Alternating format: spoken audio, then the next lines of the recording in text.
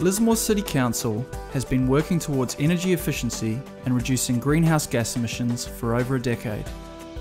In 2004, we established our Cities for Climate Protection Fund, a revolving fund to implement sustainability measures. These included upgrading the city's streetlights, retrofitting buildings in the city centre, installing our very first solar systems, and more. The Northern Rivers community has shown a belief in sustainability, with the highest solar uptake in New South Wales. In 2013, we completed the most extensive community consultation in our 134-year history, Imagine Lismore, to guide our actions for the next decade. We learnt that our residents want Lismore to become a model of sustainability, so we're leading by example. We have now developed a renewable energy master plan and set ourselves a bold target: to generate 100% of our electricity from renewable resources by 2023.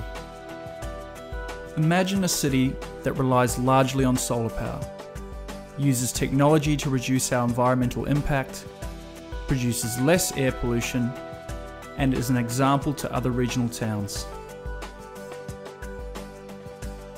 In 2013, we received funding from the Australian Government to improve energy efficiency at the Lismore Memorial Baths and Gunnellabar Sports and Aquatic Centre. These are big community facilities that require significant energy to operate. Simple measures have made a huge difference. They include installing solar hot water systems, connecting variable speed drives to the pool pumps, and replacing the indoor and outdoor lights with LEDs. Each year, we will save $124,000, or around 500,000 kilowatt hours. Reduce CO2 emissions by 523 tonnes, and spread our sustainability message to thousands of aquatic centre visitors each year. In 2014, we received another grant from the Australian Government to improve energy efficiency at our corporate centre and at another council-owned building in our city centre. As a big organisation, we are big energy users. An audit of our corporate centre identified that air conditioning accounted for 68% of all energy use.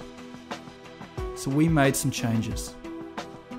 We have installed sterile air emitters, an ultraviolet treatment system to improve air conditioner fan function.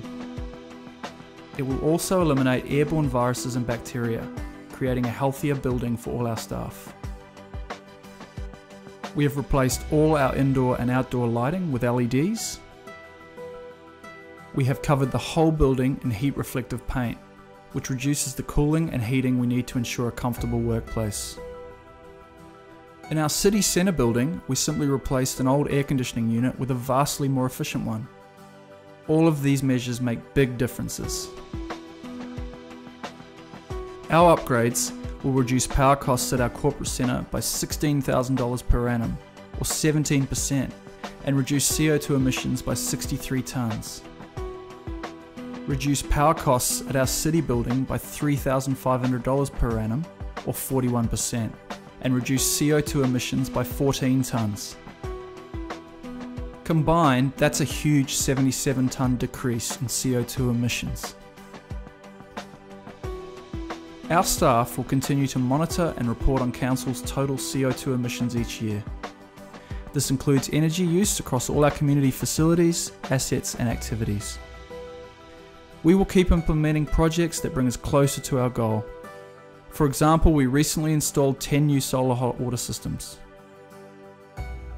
We believe we can generate 100% of our electricity from renewable resources by 2023. We believe in our community becoming a model of sustainability. We're all in this together. Play your part. Embrace energy efficiency today.